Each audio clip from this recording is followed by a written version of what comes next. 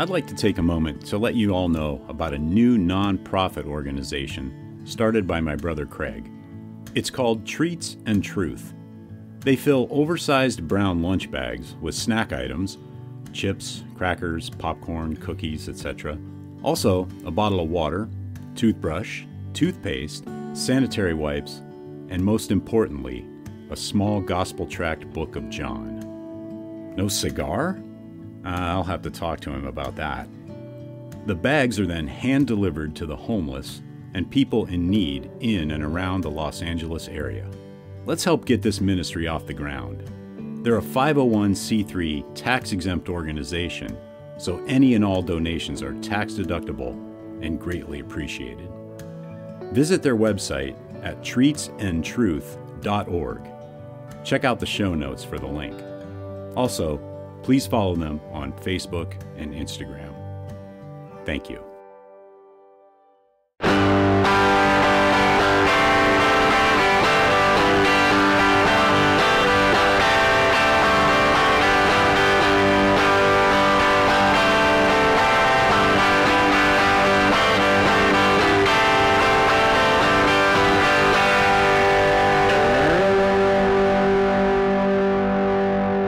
Welcome to episode 193 of the Burning Bush Podcast, where we share the message of the Bible while enjoying a good cigar. Hope you're doing well, and I'm glad you've joined me. In this episode, we're reading the New Testament book of Acts, chapter 5, with commentary from the notes in the Charles Spurgeon Study Bible, and I'm smoking the Tatuaje Skinny Monster Frank Lancero 6x38. So let's go to coronacigar.com and see what they have to say.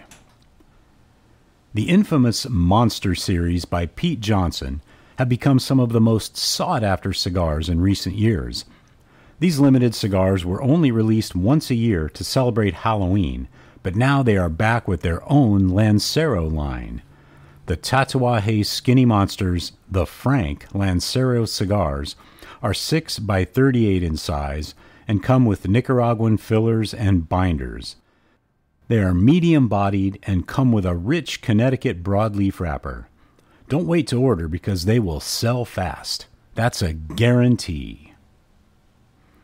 And strength is medium, wrapper is Connecticut broadleaf, and binders and fillers are Nicaraguan.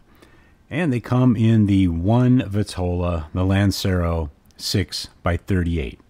That is the Tatuaje Skinny Monsters, the Frank, from Tatuaje Cigars.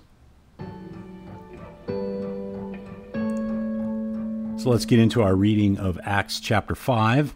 I am reading from the English Standard Version, the ESV, and verse 1. But a man named Ananias, with his wife Sapphira, sold a piece of property, and with his wife's knowledge, he kept back for himself some of the proceeds and brought only a part of it and laid it at the apostles' feet. But Peter said, Ananias, why has Satan filled your heart to lie to the Holy Spirit and to keep back for yourself part of the proceeds of the land? While it remained unsold, did it not remain your own? And after it was sold, was it not at your disposal? Why is it that you have contrived this deed in your heart? You have not lied to man, but to God. When Ananias heard these words, he fell down and breathed his last. And great fear came upon all who heard of it. The young men rose and wrapped him up and carried him out and buried him. After an interval of about 3 hours, his wife came in, not knowing what had happened. And Peter said to her, Tell me whether you sold the land for so much. And she said, Yes, for so much. But Peter said to her, How is it that you have agreed together to test the Spirit of the Lord? Behold, the feet of those who have buried your husband are at the door, and they will carry you out. Immediately she fell down at his feet and breathed her last. When the young men came in, they found her dead, and they carried her out and buried her beside her husband. And great fear came upon the whole church and upon all who heard of these things. Now many signs and wonders were regularly done among the people by the hands of the apostles, and they were all together in Solomon's portico. None of the rest dared join them, but the people held them in high esteem. And more than ever, believers were added to the Lord, multitudes of both men and women, so that they even carried out the sick into the streets and laid them on cots and mats, that as Peter came by, at least his shadow might fall on some of them. The people also gathered from the towns around Jerusalem, bringing the sick and those afflicted with unclean spirits, and they were all healed. But the high priest rose up, and all who were with him, that is, the party of the Sadducees, and filled with jealousy, they arrested the apostles and put them in the public prison. But during the night an angel of the Lord opened the prison doors and brought them out and said, "Go and stand in the temple and speak to the people all the words of this life." And Spurgeon comments on verse 20, "Go and stand in the temple and tell the people all about this life." Our message, if we are true to Christ, will be not only about a doctrine, but about a life. The high priest conceived that the apostles merely preached doctrine, for he said, "You have filled Jerusalem with your teaching," verse 28. But the Christian message is like Christ, the way, the truth, and the life. John chapter 14, verse 6. And we are to tell the people all about this life. This verse and those that follow tell us what we are to tell the people about this life. The first thing to tell about this life concerns Jesus the Messiah. Verse 42 says, "They continued proclaiming the good news that Jesus is the Messiah." Next, we must proclaim the sacrificial death of the Son of God, the atonement. The apostles boldly spoke of our Lord's death, for they said to the council, "Whom you had murdered by hanging him on a tree." Verse 30. If we leave out the satisfaction made by Christ for sin, if we leave out the message of a real and effective substitution, we have left out the gospel. Another thing we are to tell about is the resurrection. This the apostles proclaimed clearly, saying, "The God of our ancestors raised up Jesus." Verse 30. A further item we are to tell about this life concerns the indwelling of the Holy Spirit. The Holy Spirit whom God has given to those who obey him. Verse 32. If holiness is not proclaimed as the effect of the indwelling Spirit of God, then we do not tell the people all about this life.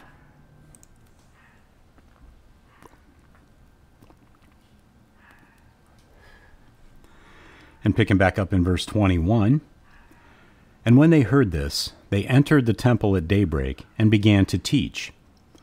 Now when the high priest came, and those who were with him, they called together the council, all the senate of the people of Israel, and sent to the prison to have them brought.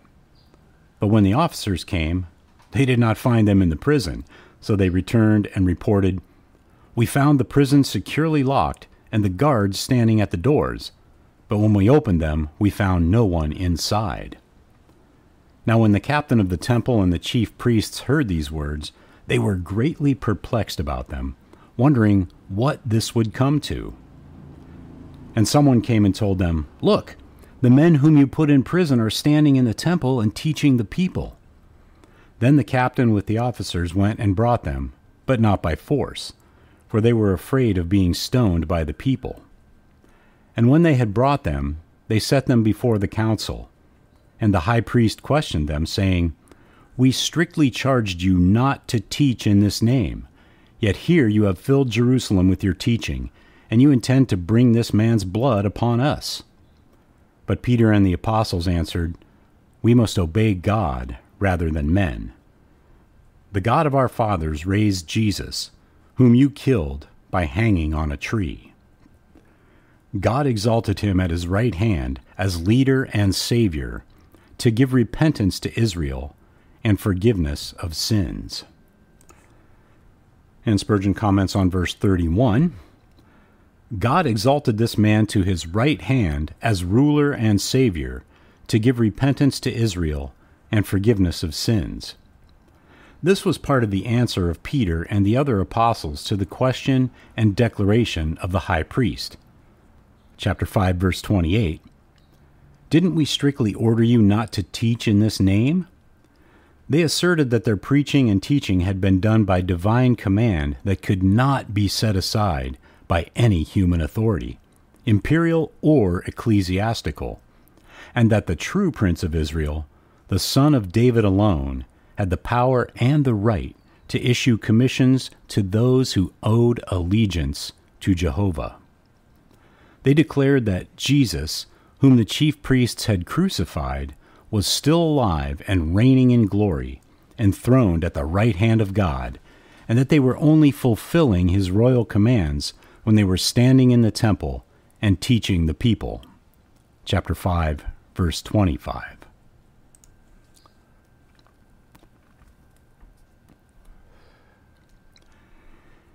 And picking back up in verse 32, and we are witnesses to these things, and so is the Holy Spirit, whom God has given to those who obey him.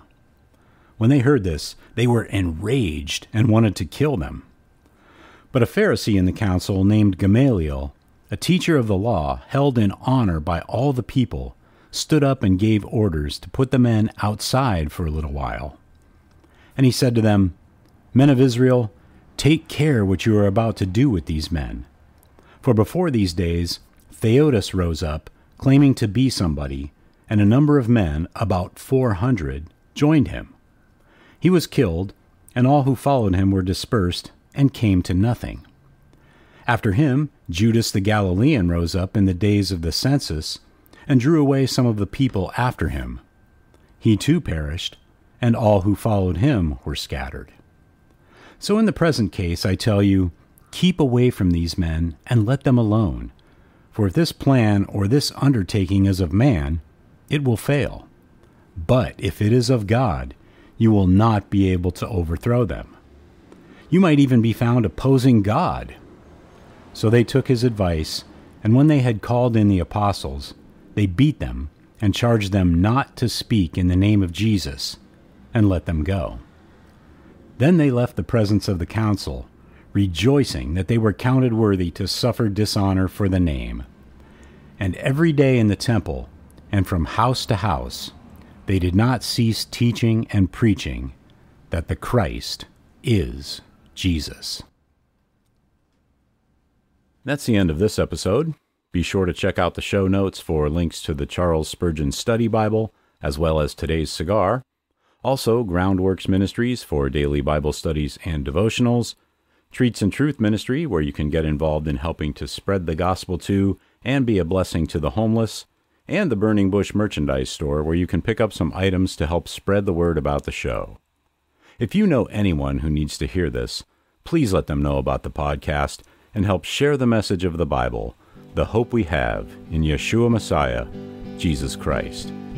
If you'd like to contact me, you can email me at steve@theburningbushpodcast.com, which is linked in the show notes as well.